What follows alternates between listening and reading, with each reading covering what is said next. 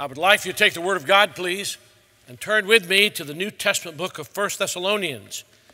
And we'll begin in just a moment in 1 Thessalonians chapter 4 and verse 13. I'm giving this brief series on the return of Christ, the second coming of the Lord Jesus Christ, and we're dealing with specific parts of that, if I could say parts. And I hope to give some clarity and simplicity in all of this. I remember my first occasion of hearing about the Lord's return. I had heard some things about that as a Christian, but I went into a meeting in the upstairs rooms of the courthouse where a church plant, a group of people who were planning a church had gotten permission to have meetings. I went there with a friend, and a gentleman was teaching and preaching, serving as a church planter, trying to get that off the ground. And he was giving a series on the second coming of Christ. I'd never seen anything like it in my life. He took the board out and chalk on a regular chalkboard and illustrated and drew pictures about the Lord's return and what would happen when Jesus Christ came again. When I finished listening, he stopped preaching and I left the meeting. I thought, this is the most amazing thing I've ever seen in my life. I had no idea that all of this was going to happen. All I thought was, somehow or another, the world's going to come to an end and we'd see God. I didn't know that God had a specific plan for end-time things. Later, when God called me into the ministry, I started a study, of course, of the return of the Lord. And I was preaching in the second church in which I pastored, and a lady came to me after the meeting, and she said, "Pastor, did you know that you are a premillennialist?" And I said to her, "Well, what is that?" And she explained it to me.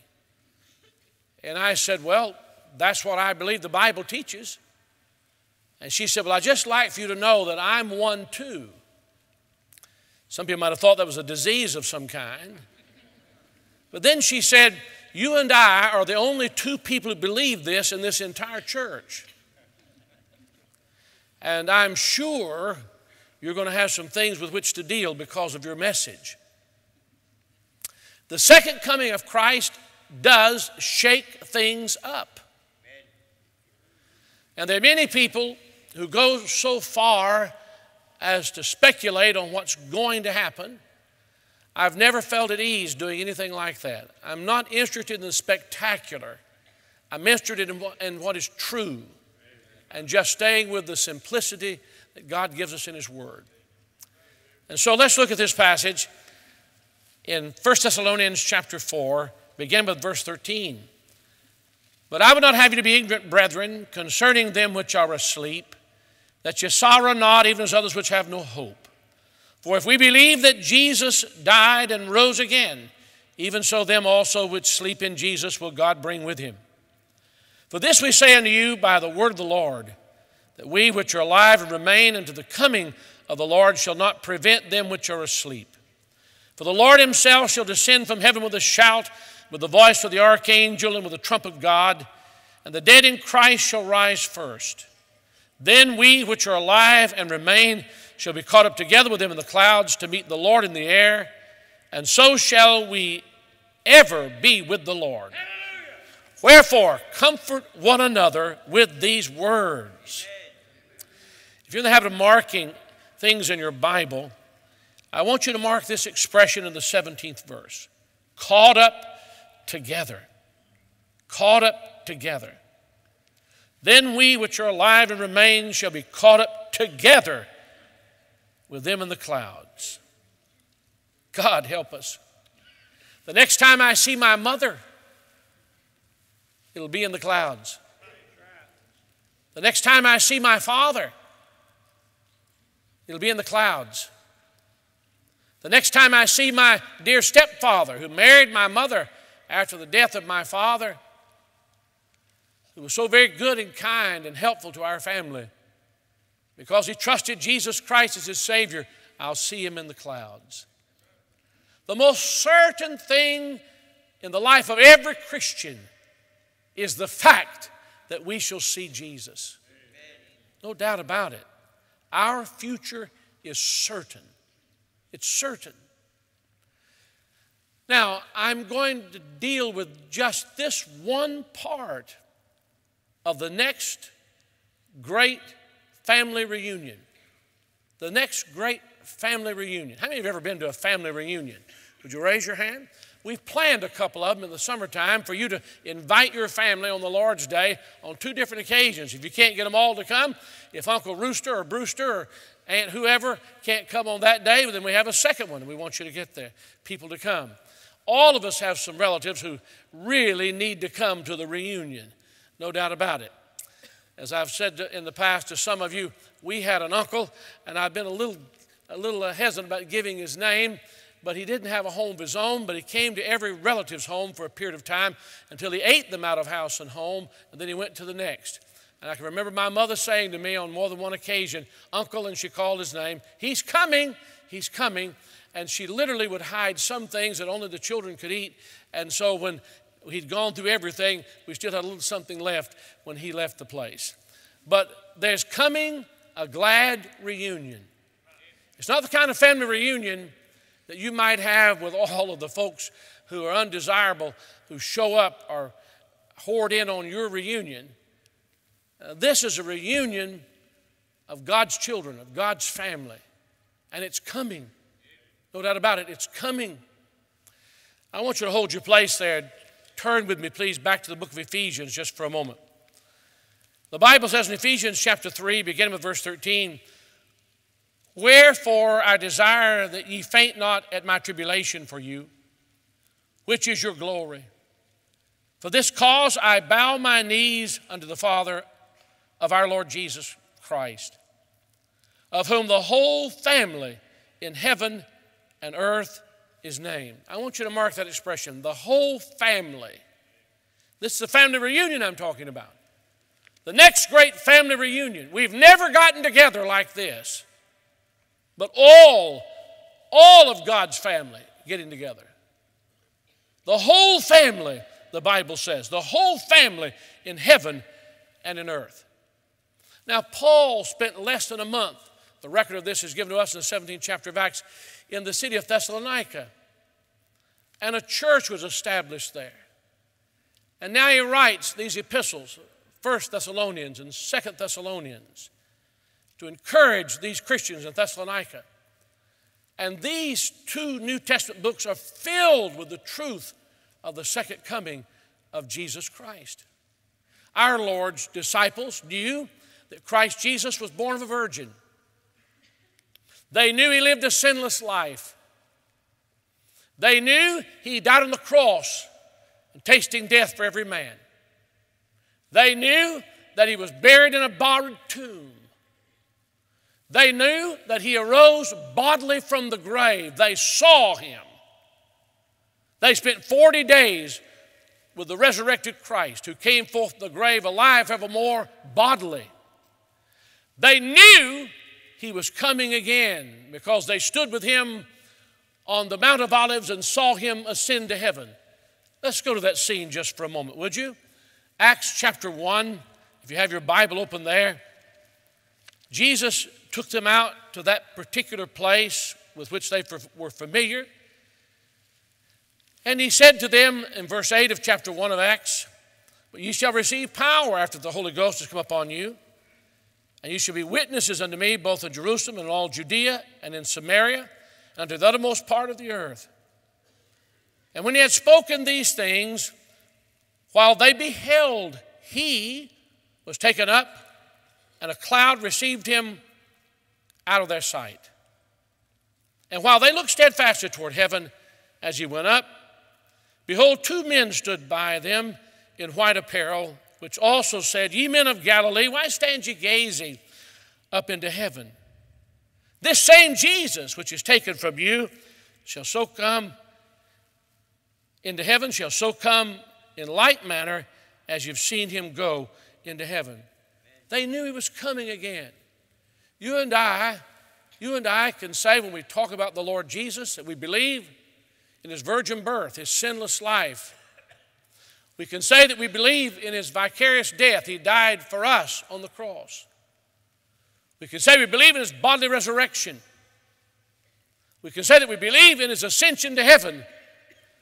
We can say that we believe that he sent the Holy Spirit to indwell believers forever.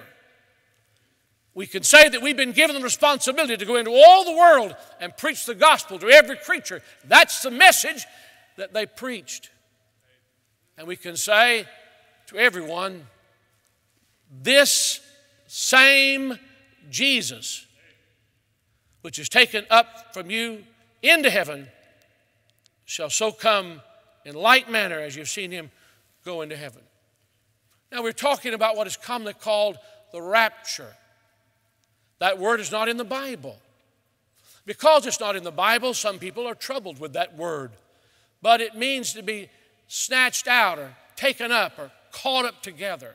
Raptured, the glorious coming of our Lord for his own, to come up to be with him in the clouds. We believe the Bible teaches, in the position I take, and not everyone takes this position, concerning things to come, that Christ is coming for his bride. He's coming for his own. He's coming for his church. But the world doesn't stop when he comes. Saved are caught up to be with him. And the tribulation begins on this earth. The last 3.5 years of that 7 years of tribulation, the worst, the great tribulation. Then at the end of that, with the battles of Armageddon, the Lord Jesus is coming again in glory and power, this time to touch upon the earth, put his feet upon this earth, to defeat evil, to set up his kingdom, to rule and reign. And there are events that take place during that prophetic period that we shall find clearly given to us in the Bible as we move along in this study. But we're dealing just with the return of the Lord for his own. Typically, when someone says to me, tell us about Jesus coming again, I will say to them, well, let's talk about his promise. And then let's talk about the plan, what happens when he comes again. Then let's talk about the preparation. It gives me a little 3-point outline with which to deal with that subject and to help people grasp that he's promised he's coming. There's a certain plan for his coming, and we must be prepared for his coming. But let's make it even more simple. Would you write this down? We're talking about this reunion, seeing our loved ones. I want you to note, number one, Jesus is coming again. He's coming again. His work isn't finished. He's coming again. John chapter 14, if you'd like to turn there, our Lord was dealing with his brokenhearted disciples, and he said, begin with verse 1, let not your heart be troubled. You believe in God, believe also in me. In my Father's house are many mansions. If it were not so, I would have told you. I go to prepare a place for you, and if I go and prepare a place for you, I will come again and receive you unto myself, that where I am, there you may be also. Notice he says, I will come again. I will come again. This was a living hope in the heart of every true believer. The followers of Christ knew he was returning. And when we talk about his coming again for his own, we use the word the imminent return of Christ. I want you to try to remember that, the imminent return of Christ. He's coming without signs. He's coming without warning. He's coming again. He's coming again. Nothing has to happen for that to happen. He's coming again. We're living knowing at any moment, Christ is coming again. Let's go back to that text we started with in 1 Thessalonians chapter 4. If you'll return there with me, please, for just a moment. The Bible says, but I would not have you to be ignorant, brethren. We understand, we're dealing with the thoughts with confusion concerning Christ's return and the death of loved ones before he came, and would they who had died before he returned see him. And so there's clarity given in this passage. I would not have you be ignorant, brethren, concerning them which are asleep, meaning those who have died before the Lord's return, that you sorrow not, even as others which have no hope. And you and I need to keep this in mind, that we are not to sorrow as others. We sorrow, but not as others which have no hope. I have, through these many years, conducted many funerals and stood by many bedsides and seen many people leave this world. And I can tell you there's a difference between the dying of the saved and the dying of the unsaved. But there's also a difference between the families of those who know their loved ones are dying in the Lord, with the Lord. They're going to be with the Lord. And those who have no assurance that their loved ones are going to be with the Lord. May God help us. We are sorrowing, but not as others which have no hope. For if we believe that Jesus died and rose again, and that's a good place to pause and answer, do we believe that Jesus died and rose again? Certainly we do. He came out of the grave bodily. The greatest exclamation point to all Christ has claimed is his bodily resurrection. What he says is true. He's coming again. The verification for everything he said is the bodily resurrection of Jesus Christ. The powerful truth that he lived and he died and he rose from the dead. So, if you believe that Jesus died and rose again, even so, them also which sleep in Jesus will God bring with him. Now notice, they're sleeping in Jesus. There's no such thing as soul sleep. Their soul and spirit is with the Lord. Their body, somewhere in the ground. When we come to a burial service, we're burying a body, not the person who was living in that body, who indwelt that body. The resemblance, of course, is in that body, but the real person lived in that tabernacle of clay. And so, when the body goes to the earth, back to the dust from which it was taken, the soul and spirit is set free to go be with God. And the Bible says they're coming with him. For this we say unto you by the word of the Lord, that we which are alive and remain unto the coming of the Lord shall not prevent. The word precede, you may want to write that. The word means precede or go before. You may want to write that in the margin of your authorized version of the Bible. We shall not go before or precede. We shall not prevent them which are asleep. For the Lord himself shall descend from heaven with a shout, with the voice of the archangel, with the trump of God, and the dead in Christ shall rise first. Think of that. They're rising first. Maybe there's some complicated reason for that. Maybe there's something that is so mysterious about that we don't quite understand that. Or maybe it's just as simple as this. Their bodies are 6 feet deeper in the earth than we are. And so they're going to come up 6 feet lower till they get to the top of the ground where we're standing. And the Bible says, for the Lord himself shall descend from heaven with a shout, the voice of the archangel, and the trump of God, and the dead in Christ shall rise first. Then we which are alive and remain shall be caught up together with them in the clouds to meet the Lord in the air. Now that means that the dead in Christ are going to have a resurrection. We're going to have a transformation. Charles Spurgeon said, I've never read this, anyone else saying this, but Charles Spurgeon said that he wanted to go through the experience of death, so he would know the power of the experience of bodily resurrection. As I said, I've never heard anyone else say that, but the man suffered greatly. Never had a well day from the day he was 43 years old to the day he died at age 57. He was always filled with pain and suffering. I think whatever God allows in our lives, he'll give us the grace to go through. But let's imagine right now the Lord came. He would come in the clouds. Those who have died in Christ would be caught up to be with him.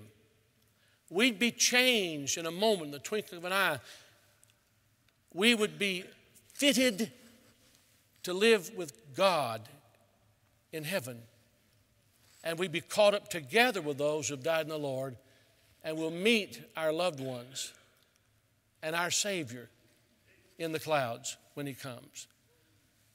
Caught up together with them in the clouds to meet the Lord in the air. And so shall we ever be with the Lord. And God says, now comfort one another with these words. Comfort these words. Number two, Jesus is coming again. Number two, He's coming personally. Personally. He said in John chapter 14, I will receive you unto myself. That's not the new birth. That's not the coming of the Holy Spirit into the world. That's the coming of the Lord Jesus Christ. He's coming personally. The angel said, this same Jesus, which is taken up from you, this same Jesus, this same one, not someone else coming for Him, this same Jesus, He's coming again. He's coming personally. Personally. Look, if you would, please, in 1 Thessalonians chapter 3 and the closing verse of chapter 3. To the end He may establish your hearts unblameable in holiness before God, even our Father, at the coming of our Lord Jesus Christ with all His saints. He's coming personally. The coming of our Lord Jesus Christ.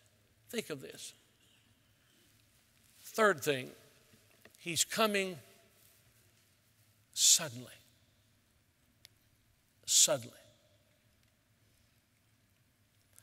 We have never experienced anything in life that will be as sudden as the coming of Christ. The Bible says, in a moment, in the twinkling of an eye. The twinkle of an eye is quicker than batting an eye. Just try to close your eyelids just one time. It's quicker than that. He's coming suddenly. If I started a word, a two-syllable word, I probably wouldn't even get one syllable out until He returned before the second syllable was pronounced. It's all going to happen that quickly, that suddenly. Do you realize what we're gambling with when someone is unsaved and goes on in some sort of stubborn pride, refusing to humble himself or herself before God and seek God's forgiveness and cleansing and seek salvation in the Lord and the Lord alone? Quickly, suddenly, He's coming again. Walking down a hallway in a school, the saved will be gone. The lost will be left. Someone told me about a large company not far from here that's going to have a layoff. And a certain percentage of the employees will be there one day and not be there the next day. You know, the day is coming when Christ returns. Every saved person will be gone. Every saved person, in a moment, the twinkling of an eye, every saved person. I'm not trying to frighten you. I really am not trying to frighten you. But if Christ returned during this meeting, those who truly do not know Him as Savior be left sitting in these seats, and every other human being that knows Christ would be gone. If your parents are saved, you go to their home, they're gone. If your children are saved and you're not saved, you'll go and your children will be gone. Suddenly. Can you imagine what will happen worldwide when the restraining work of the Holy Spirit is removed? When the Antichrist reveals himself? In the bedlam and confusion of a disrupted world, someone steps on the stage of human history with the answer. Imagine it, with the answer. And the world flocks after them. The world now prepared for someone to give them answers. that no one else can provide.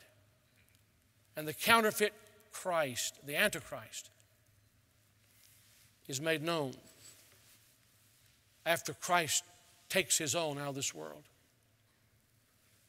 Peace, promises of peace, everything right. It all appears to be wonderful. Heaven's coming to earth, but heaven isn't going to come to earth. Pardon the expression. Everything hellish was about to break loose during that tribulation period. I want to read something to you. I want you to listen carefully. I want to just read through the 5th chapter of this book of 1 Thessalonians. When I get to the end of it, you're going to see why. The Bible says, "But the times and the seasons, brethren, ye have no need that I write unto you. For yourselves know perfectly that the day of the Lord so cometh as a thief in the night. But when they shall say peace and safety, then sudden destruction cometh upon them, as travail upon a woman with child, and they shall not escape. But ye, brethren, are not in darkness, that that day should overtake you as a thief. You are all the children of light and the children of the day. We are not of the night, nor of darkness. Therefore, let us not sleep as do others, but let us watch and be sober. For they that sleep, sleep in the night, and they that be drunken are drunken in the night. But let us who are of the day be sober, putting on the breastplate of faith and love, and for an helmet the hope of salvation. For God hath not appointed us to wrath, but to obtain salvation by our Lord Jesus Christ, who died for us, that whether we wake or sleep, we should live together with him. Wherefore comfort yourselves together and edify one another, even as also ye do. And we beseech you, brethren, to know them which labor among you and are over you in the Lord, and admonish you, and to esteem them very highly in love for their work's sake, and be at peace among yourselves. Now we exhort you, brethren, warn them that are unruly, comfort the feeble-minded, support the weak, be patient toward all men. See that none render evil for evil unto any man, but ever follow that which is good, both among yourselves and to all men. Rejoice evermore, pray without ceasing. In everything give thanks, for this is the will of God in Christ Jesus concerning you. Quench not the spirit, despise not prophesying. Prove all things, hold fast that which is good. Abstain from all appearance of evil. And the very God of peace sanctify you wholly. And I pray, God, your whole spirit and soul and body be preserved blameless unto the coming of our Lord Jesus Christ. Faithful is he that calleth you, who also will do it. Brethren, pray for us. Greet all the brethren with an holy kiss. I charge you by the Lord that this epistle be read unto all the holy brethren.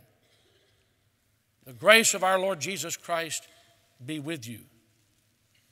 Amen. Read it. We're all to read it. The grace of our Lord Jesus Christ be with you. What does it mean to you that he's coming again?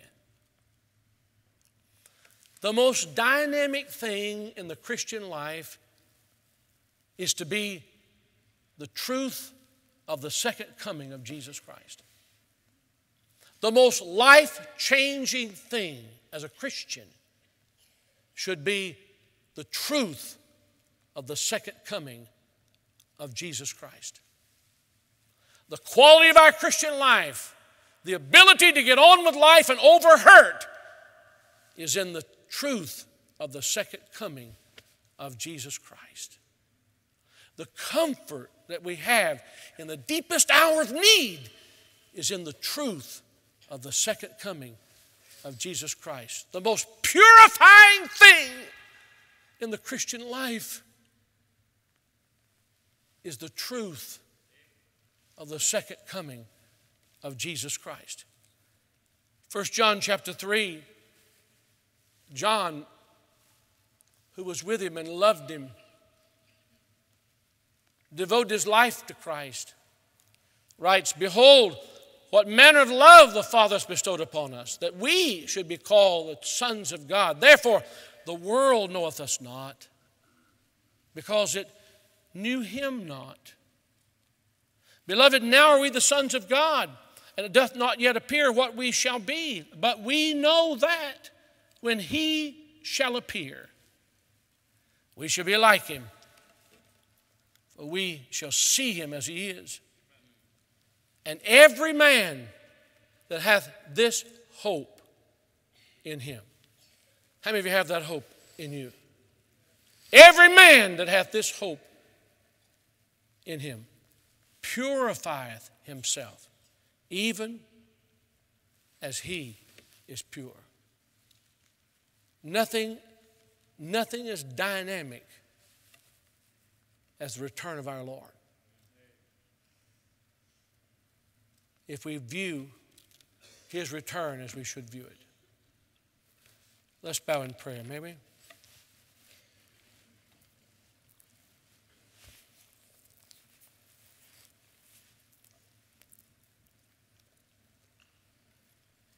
There are people who hear messages like this who have serious doubts about their salvation. There are people who understand when they hear messages like this that they've never really been born again. And there are people who hear messages like this who know that they're saved. They know they're saved. But this life-changing, dynamic effect of the return of the Lord is not a part of their lives. Why? Why?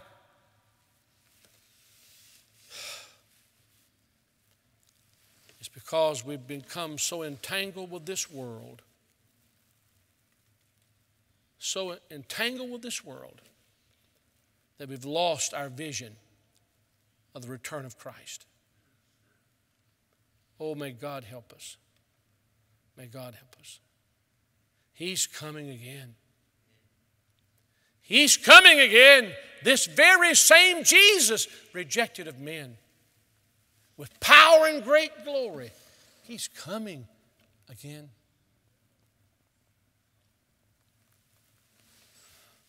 You realize you're in bondage without him? Out of my bondage, sorrow, night, Jesus, I come. Jesus, I come. Will you come to him? I want us to stand quietly with our heads bowed and eyes closed. Let the Holy Spirit do his work in your heart and respond accordingly.